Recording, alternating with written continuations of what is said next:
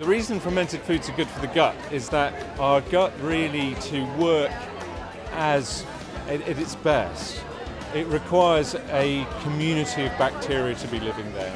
If you're eating the fermented foods as well as the foods for the good bugs that live in the fermented foods, you're really motoring now. You've got four-wheel drive for health.